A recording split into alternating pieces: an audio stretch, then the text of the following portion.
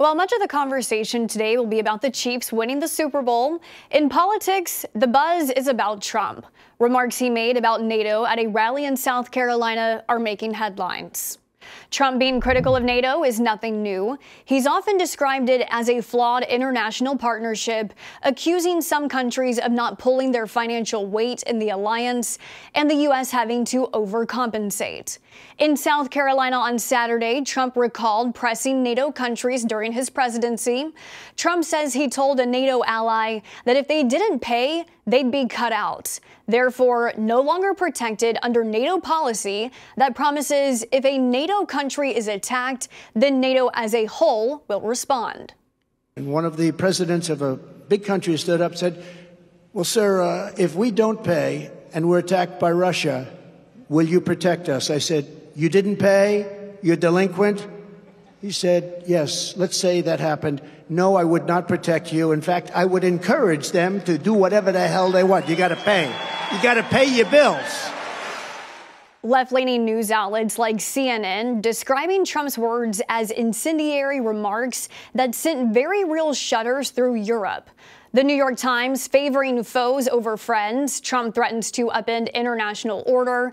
Politico's headline read, enough to make Reagan ill.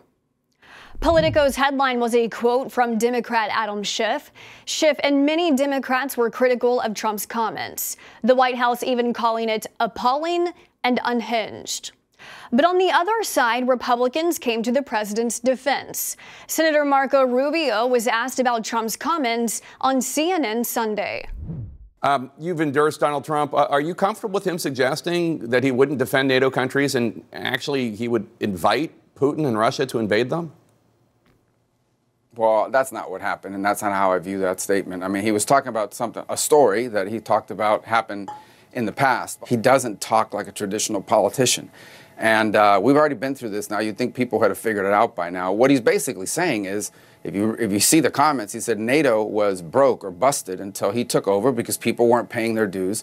And then he told the story about how he used leverage to get people to step up to the plate. Trump's remarks were not well received by NATO. A NATO chief says Trump undermined national and international security and put American and European soldiers at risk. Trump brought up NATO's financial commitments in a comparison to countries giving aid to Ukraine. Trump argued the U.S. is in a similar position by giving more to Ukraine than what other countries have given, and argued the U.S. should only provide foreign aid in the form of a loan, while Congress currently weighs a foreign aid package.